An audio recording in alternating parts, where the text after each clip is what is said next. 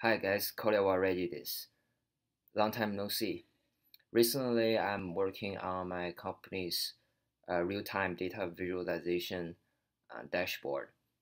We are using ultra-wide bandwidth radar sensor to detect people's indoor location in real time.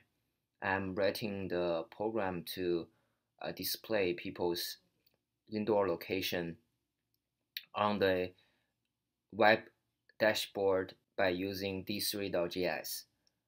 So let me show you the simplified version of the dashboard, and then we dig into the code. Okay, so this is a very simple blueprint of the room, and this is the table. This is the width of the room, and this is the length of the room.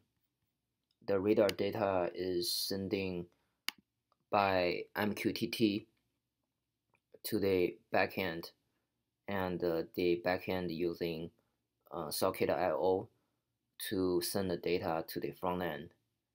And the front end is constructed by d3.js to display the people's indoor location and other relevant data.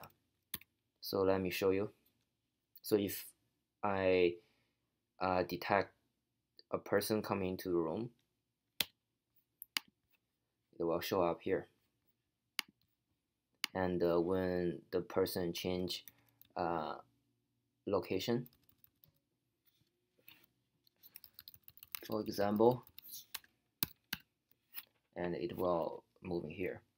And when the sensor detect other new person enter the room, it will show up here.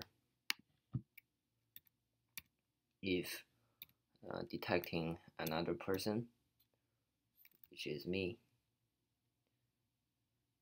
going into the room, and it will show up here.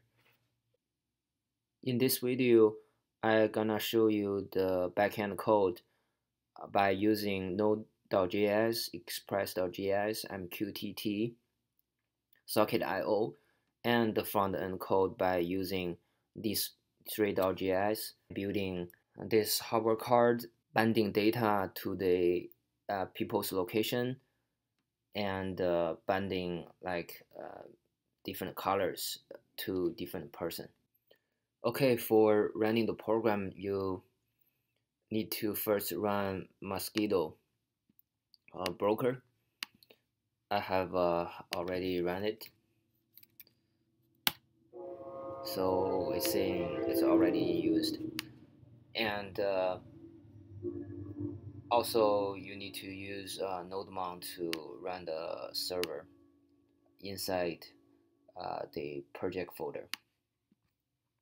Okay, and this program here is